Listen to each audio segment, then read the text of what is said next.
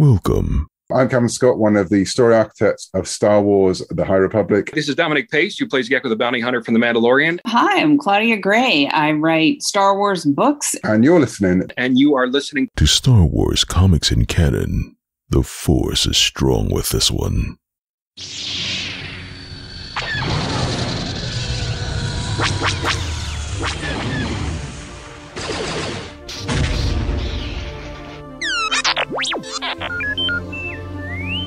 Hello there and welcome to Star Wars Comics in Canon, your guide to the wider Star Wars canon through the comic book lens. And to take you on this journey, I'm your host, Mike Burton.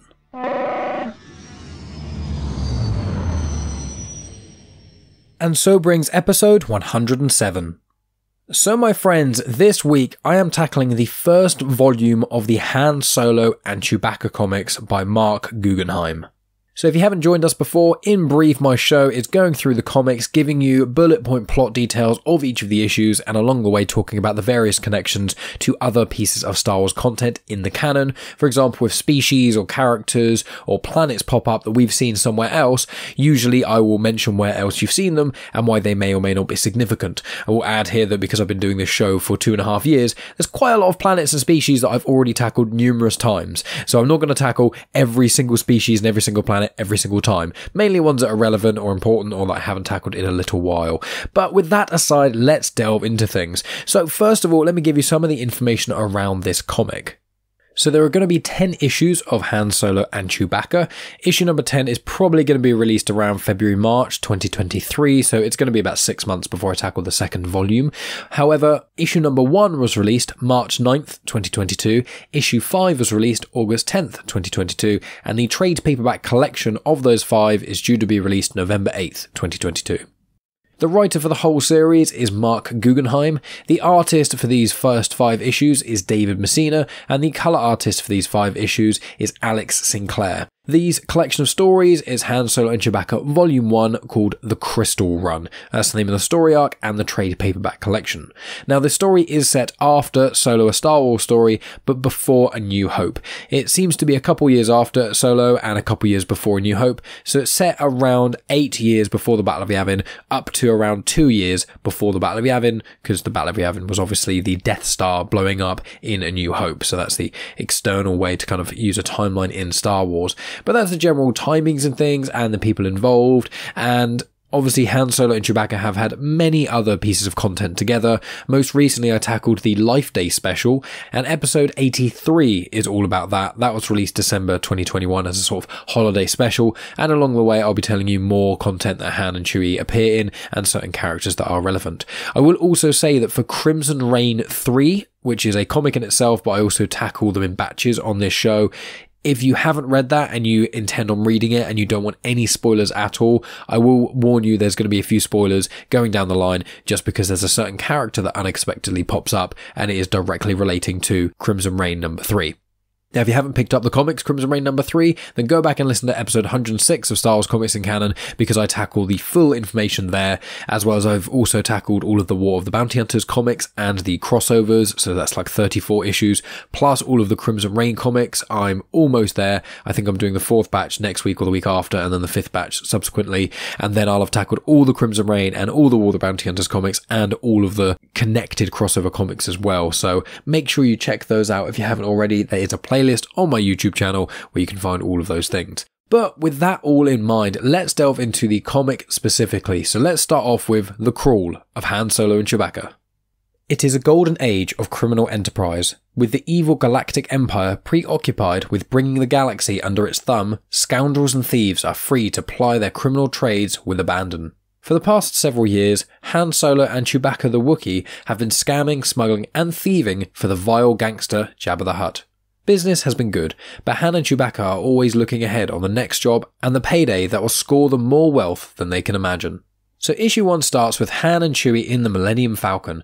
Han is calmed by someone called Kel Tanner after they pulled a job where they stole from a casino, and Han and Chewie are meant to go pick them up, but they had some issues with the Falcon that Chewie has just finished, so they're heading there right now. The Falcon soon appears at the agreed rendezvous and collects Kel and her crew from this rooftop in a casino district. Kel is understandably mad at Han Solo, but they can't really argue too much because they are now being pursued by the casino security in a few ships and things. So Han flies the Falcon through the city, evading the oncoming ships, and then decides to fly through the storage part of a casino cruiser, thinking that nothing is going to be in it. So he flies the ship straight through it, causing a lot of damage, and then when he's out the other side, flies out of the atmosphere, and then jumps to light speed, and heads to Tatooine. So they land and go into Jabba's palace and speak to Jabba, who thanks Han and Chewie for their hard work, and Kel's crew are pretty annoyed about that because they're like, well, we did all the hard work, Han and Chewie just picked us up and almost killed us. And Han's like, yeah, almost being the key word there. And then Kel warns Han that if their paths cross again, then she may end up shooting him, and then she leaves. I will put it in here that I always say Han, even though I know it's meant to be Han. I'm going to always say Han. I know that Lando says Han, even though Han says he likes to be called Han, and that's kind of the joke in Solo: A Star Wars Story. So I thought I'd address that. I know it's meant to be Han, but I'm going to pronounce it as Han. So Han then wants to have a bit of time off to repair the Falcon and have a breather after that mission. Jabba, however, has a job for him, and although he offers it to Han, Han can't really say no. So the new job is offering 1 million credits. However, this does have to be split with the person who found the job, who is Greedo. So Greedo was introduced in A New Hope. He is the Rodian in which Han Solo does or does not shoot first, depending on which version of the movie that you watch. Greedo has appeared in other Star Wars content as well. He was actually in a deleted scene from The Phantom Menace. He's in the Clone Wars episode Sphere of Influence, and he's in a small handful of comics, including Star Wars 28 in the 2015 run that I tackled in episode 33 of Star Wars Comics in Canon. But he's a fairly minor-ish character considering, he's one of the first characters we see in A New Hope, and he gets killed immediately, and he's just not a very nice person. And Han does not want to work with Greedo in this comic at all. He knows that he is a backstabber and abandons people and has a reputation for that, whereas Han does not. Jabba basically says, tough, you have to work with him, and so Han pulls Greedo to one side and says, if you pull anything with me, I'll kill you. He does say, I'll shoot first if you step out of line, which is obviously, as I said, it's a nod to the who shoots first, Han or Greedo. So the job itself is actually trying to obtain an urn that has the ashes of one of Jabba's most hated rivals. So they all agree to help Jabba, and then Jabba confirms that the job is actually on Solo's home planet of Corellia. So Corellia was first seen in live action in Solo: A Star Wars Story. Now I mentioned that Corellia is similar to Earth, and that's because it has one sun. The rotation period, so how long a day is 25 standard hours, obviously ours is 24, and then their standard year is 329 days, whereas obviously ours is 365. In addition, the diameter of Corellia is around 11,000 kilometers, and one of the more recent measurements of the diameter of the Earth is around 12 to 13,000 kilometers. So it's all very similar in that regard, and it has forests and jungles and oceans and an industrial area, so very much like Earth. And a fun little fact, some of the filming on Corellia actually took place in my hometown where I am living right now. I say hometown, it's a city, called Southampton. So parts of Solo: A Star Wars Story were filmed within miles of where I'm recording right now. And Corellia was actually created in Star Wars Legends. It was actually in the A New Hope novel, so it's always been something that George Lucas has thought about, the origin planet of Han Solo. So it's a very, very old planet, and obviously it being so similar to Earth is probably a little nod to that as well. But back to the story. So on Tatooine, someone else is told of Jabba's job, and that's all we see about that. And then it goes to Corellia. So Han, Greedo, and Chewie are in the nice part of town, somewhere called the Pearl District. And it's confirmed that the person who has this urn of this arch rival of Jabba's is someone who is a CEO of CEC, which I think is the Corellian Engineering Corporation. And Han notes that his dad actually used to build YT-1300s for them. Now, YT-1300 is the same ship as the Millennium Falcon. It's a Corellian light freighter. So that's a fun little thing there too. So Han says to Greedo and Chewie that he wants to go into this apartment suite, find the safe that the urn's kept in, and then get the appropriate equipment to break into said safe, and then, use the equipment and get the stuff. So he sees someone leave the apartment building, and it is the owner of the apartment suite. So Han then walks past him in the street, bumps him by accident, in air quotes, and manages to grab his card. So he manages to go into the apartment building with the security card, gets past some security that's being a little bit suspicious of Han, but he manages to talk his way out of it as standard, and then he gets into the room. And it's confirmed that the safe is basically the most impregnable safe in the galaxy. It's made by a company called Lockris, so Han is kind of at a bit of a loss. So Han goes to a nearby bar and he bumps into a guy who has an eye patch who actually works for the CEC. Meanwhile, someone called Marshal Buck Vancto pursues and catches a crook. It shows that he's very much an efficient marshal. He's like running around rooftops and things and outmaneuvering this crook that's running away from him. He captures him, sets him out for arrest, and then his next target is Han Solo. And as we near the end of issue number 1, it shows that Han is drinking with this old man that he bumped into in this bar. And Han mentions that his dad is called Ovan. And then this old man says, "Oh my god, I've found you. My name is Ovan." And it shows that Han Solo has seemingly met his own father. So with that in mind, let's move on to issue number 2. So issue 2 starts with a flashback. You've got a young Han Solo being told by his dad, who's drinking quite heavily it seems, that he's meant for better things. His dad was meant to build ships, but Han is meant for more. He's meant to fly them. Then at present day, Han hits Oven in the face. He doesn't believe that it's his dad, so Oven removes his eye patch and shows he's got this wound, like a big scratch thing. Han is still unsure about this, but Oven has a plasma cutter, which Han would need for the safe cracking, so he's a bit torn. So he goes with Chewie and starts to talk to Chewie about it. He still can't decide if Oven is his dad or not, but they'll need to use the plasma cutter, so they'll just kind of go along with it for the time being.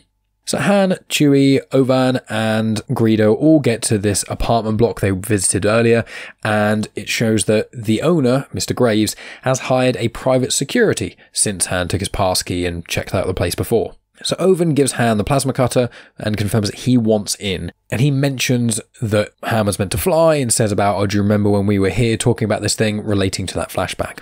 Meanwhile, Greedo and Chewie both believe that including Ovan is a bad idea, but Han wants to go with it anyway. So Han and Greedo then break into Lokris, and they steal some uniforms from the laundry, and then they leave Lokris and head for the apartment. Now, they're let into the apartment because they're wearing the security gear, and they go up to the room, but the room seems to be locked. Greedo says he could slice it, and then he tries, and then says no, he actually can't slice it. So Han has a smart idea. He calls up Lokris, who unlock the door for him. He basically just says, "I can't get in," and pretends the signal's bad and things, and so they just allow it to happen. So they head in, and Greedo is looking at a vase very closely. Then they kind of look around the flat to work out how best to open the safe. While this is happening, you've got Marshal Buck Vancto, who talks to Bib Fortuna. Bib owes him a big favour, so he tells Buck about the job that Han Solo's on, but he says, "Can you leave the other two with Han to keep doing the job, because we need this done, but you can take Han, it's fine." To clarify, Bib Fortuna is the Twi'lek major domo of Jabba the Hutt, who you see him in Revenge of the Sith, and he's also in like the post-credit scene of Mandalorian Series 2, like the soft almost trailer for Book of Boba Fett. But back at the apartment, you've got Ovan giving Han a holo of him and his mum. And then Han retorts and says that he still has the lucky dice he was given and holds them up, which obviously we see in Solo, a Star Wars movie, quite a lot, confirming that his dad gave them to him. Ovan says that he's trying to get to know Han better, so they do bond a little bit there. Han then uses the plasma cutter, cuts open the safe, but the safe is completely empty.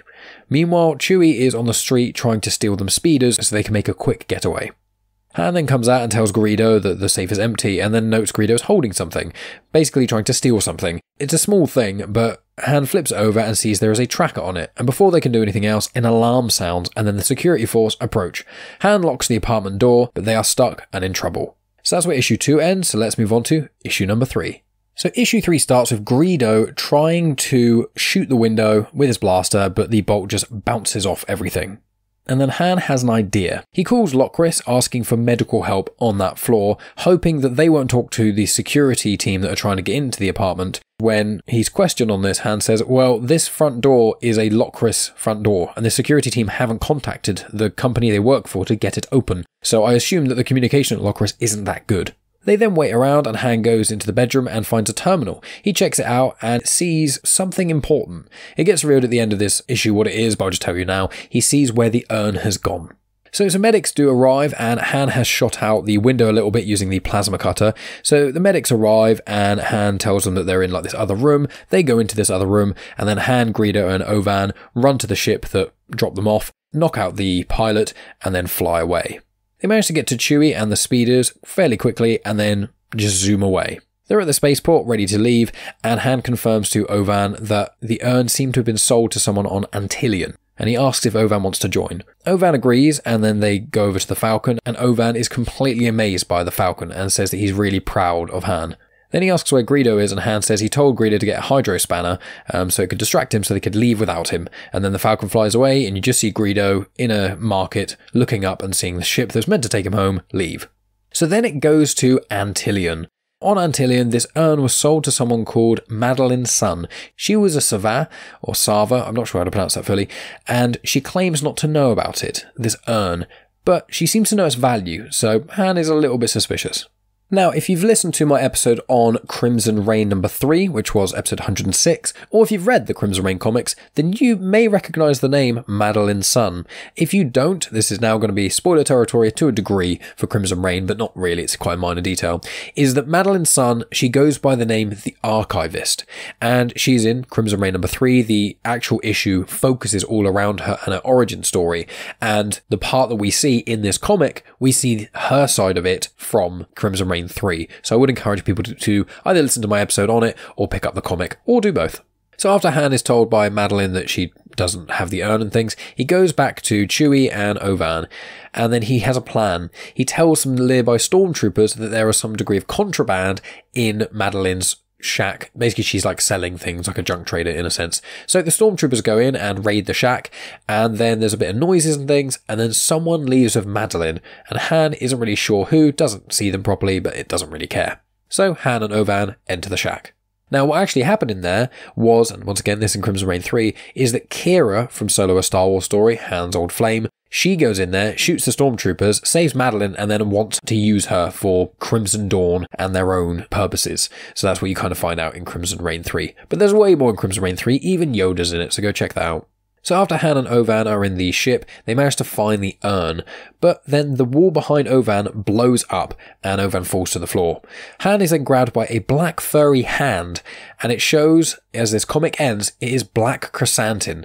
Now, Black Krrsantan now goes by the name of Krrsantan primarily in the canon, but he was named that. He was actually introduced in the first issue of the 2015 run of Darth Vader. I believe he was created by Kieran Gillen, and he's appeared in multiple Afra comics, and most notably recently, he appeared in the Book of Boba Fett. So Krrsantan is a very powerful and infamous bounty hunter, but if you want to find out more about him, you can check out episode 15 of Star Wars Comics in Canon, that's 1-5, for his introduction in the first volume of the Darth Vader comics I referenced, or if you want to skip over the Vader stuff, which I wouldn't recommend because they are brilliant comics, but if you want to skip over that and you just want to hear his involvement with Dr. Aphra because he's like a main character in the Afra comics, then check out episode 34 for my first volume of the 2016 run of Dr. Aphra comics, which serve as a spiritual successor to the 2015 Darth Vader comics. But with that in mind, let's move on to issue number 4. Now, I want to add in here that you actually get to see Chewbacca and Black Krrsantan fight in Star Wars issue number 14 from the 2015 run. I tackled that in episode 19 of Star Wars Comics in Canon, so if you want to hear more about that, go check that out. And there's a reason I mentioned that, but we'll get there soon. So this issue for the first half doesn't have almost any dialogue because it's all like Chewie, so it's quite fun. So Chewie goes to the shack and spots Ovan KO'd on the floor. He leaves and spots Black Krrsantan carrying Han Solo away. He chases after him, shooting his Wookiee bellcaster, but he doesn't get any direct hits, and Black Krrsantan gets on a ship and flies away. Chewie does throw a tracker onto the ship and then goes back and picks up Ovan and takes him to the Millennium Falcon. Ovan then wakes up and asks Chewie what's going on and did he pick up the urn and things, and Chewie is mad because he wants to follow Black Krrsantan. Ovan can't speak Shriwook, but is somewhat understanding what Chewie is saying and kind of understands that Chewie is tracking Black Krrsantan and where Han has gone.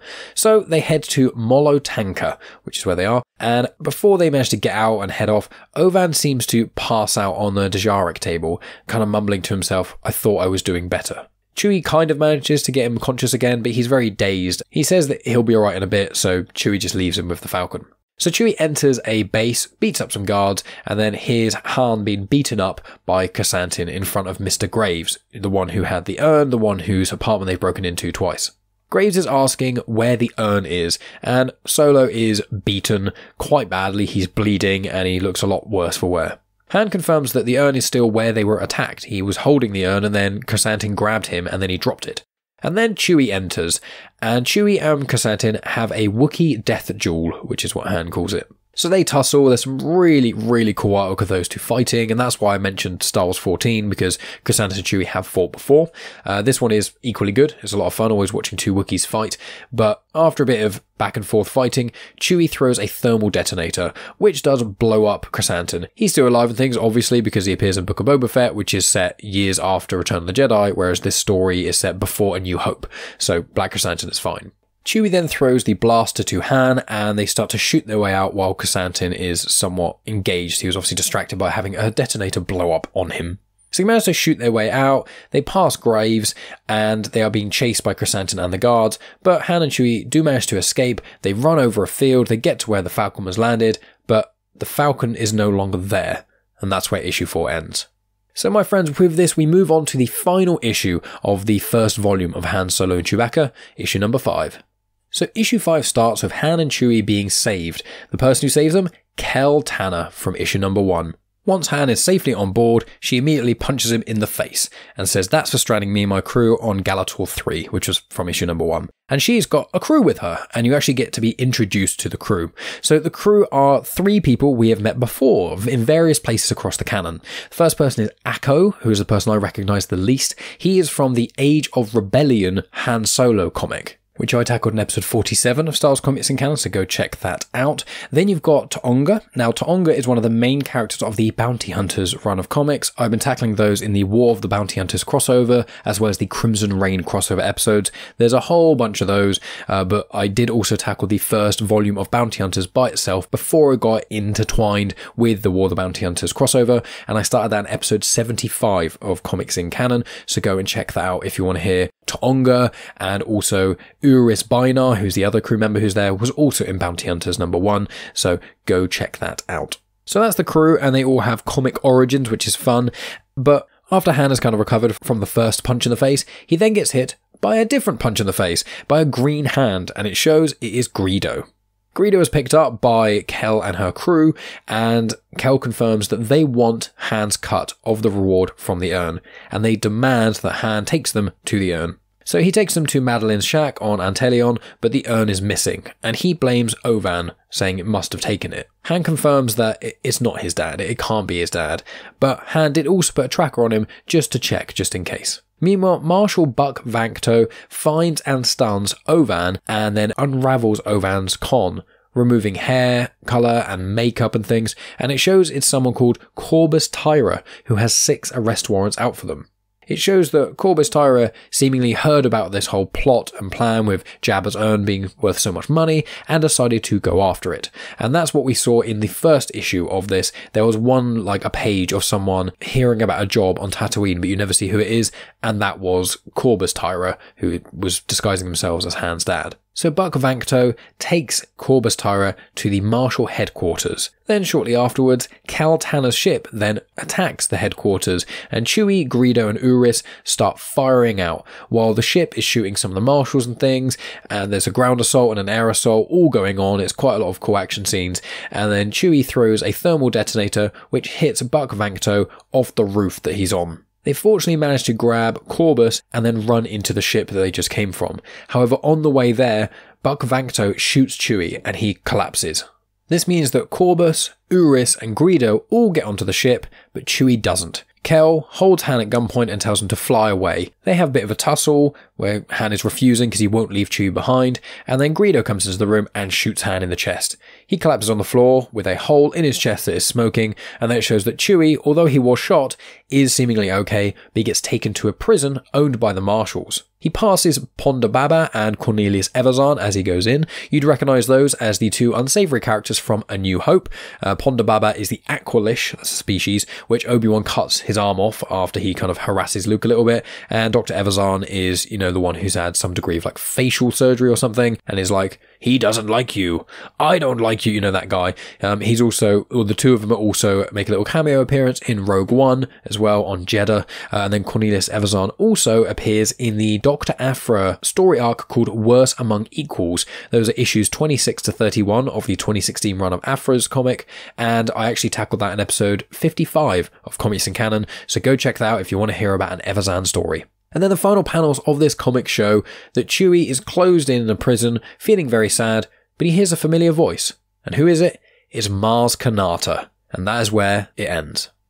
Obviously, Mars Kanata yourselves should know, because she's the short, orange woman who is an alien species of some sort, who is over 1,000 years old and has the castle on Takodana. She's appeared in little bits in the High Republic, but you would know her from The Force Awakens, which she plays a pivotal role in. She then appears very briefly in Last Jedi and has a couple of scenes in The Rise of Skywalker, but it's primarily The Force Awakens that you get to see her. She also narrates the Forces of Destiny, like animated series, which is meant for like really, really young kids, and as I said, she does appear in other comics and stuff. She's one of my favourite characters, and I just want more and more content with her. The fact that she's older than Yoda, and she's like over 1,000 and still alive, and literally witnessed the end of the Sith Wars, and it's incredible. She's such a cool character, and I'd want to hear more about her.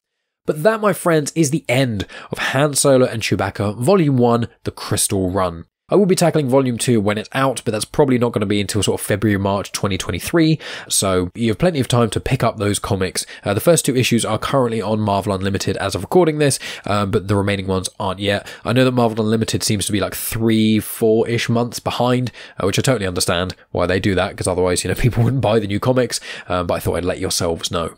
But what have we got coming up, and what else is going on with me? Well, I believe I'm probably going to be tackling the Crimson Reign Volume 4 next week, just because I want to try and get that all wrapped up before Hidden Empire comes out, and I am steadily running out of time because Hidden Empire comes out, I think, October, and then there's also some issues in between that as well. But I'm going to be doing Crimson Reign 4, so that'll be the 4th issue of Crimson Reign, as well as the crossover issues, Darth Vader, Dr. Aphra, Star Wars, and Bounty Hunters. So if you haven't already checked out Crimson Reign, please go and do that. You can either type in Crimson Reign Comics in Motion into any podcast app and you'll find it, or if you're on YouTube, I have a specific playlist for War of the Bounty Hunters and for Crimson Reign, and then once Hidden Empire's out, I'll probably just create one playlist with all of them in it to be the big crossover stuff. But that's what's going to happen next week. The week after that, I believe I will be doing the IDW publishing Clone Wars Battle Tales comic, I think. That's probably where I'm going to go next. Then after that, I'll do the finale of Crimson Reign.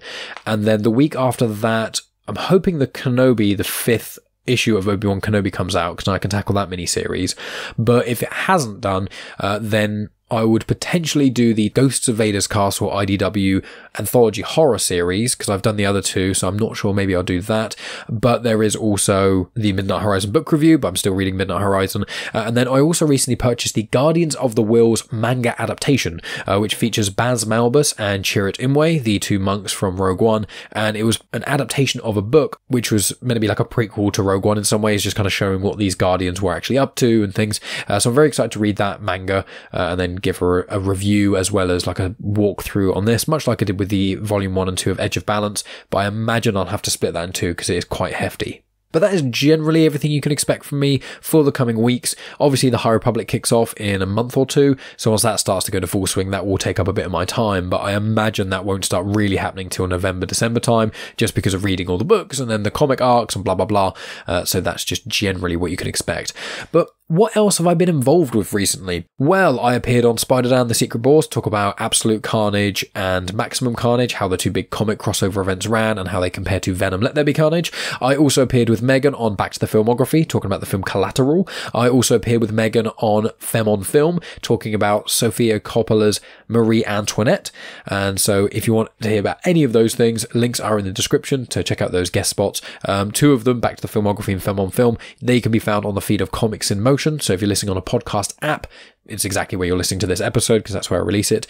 And for my conversation with Spider-Dan, that is on his podcast, Spider-Dan and the Secret Wars. That can be found on a podcast app, much like this show can. It can also be found on YouTube. So, click the links in the description or search for yourself.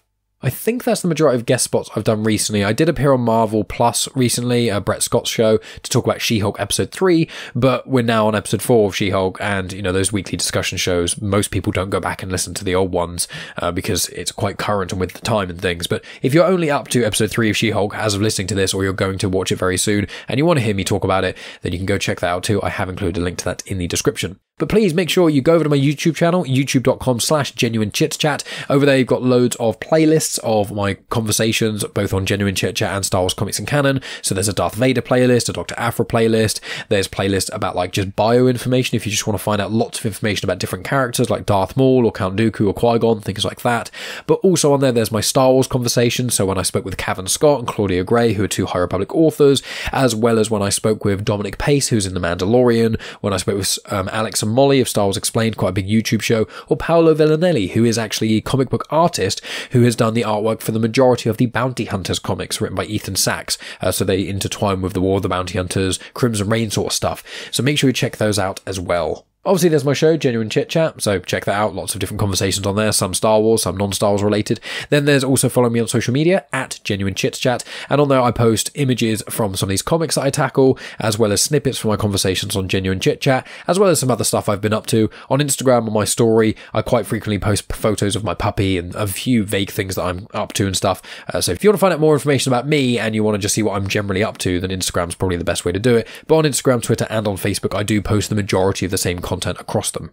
And obviously the last thing to promote, aside from saying, please rate and review the show on Spotify, Apple Podcasts, on Good Pods, share it on social media, tell your friends about it, those sorts of things. Check out my Patreon, patreon.com/genuine-chit-chat. For as little as £1 a month, you get access to hours and hours of additional audio content you can't find anywhere else. I've done Legends book reviews. I've done canon book reviews I've not released elsewhere. I've also done reviews of all the Star Wars movies with my girlfriend Megan. That's a lot of fun. I've also talked about my life, like we went to a trip to the Isle of Wight, we went to Malta, we've seen some live performances like Book of Mormon, the Great British Bake Off musical, Les Miserables. So whenever we do stuff, we basically record and talk about it. So following on social media, sharing with your friends, or supporting on Patreon are all amazing ways to help out this show and Genuine Chit-Chat. And obviously on Patreon, you get loads of additional content, early access to stuff, and exclusive content too. So please consider checking that out as well. But that's going to be enough from me, my friends. Thank you so much for listening, as always. I appreciate each and every one of you listening, especially all the way up to the end. And I'll talk to yourselves next week with Crimson Reign number 4. So, may the Force be with you.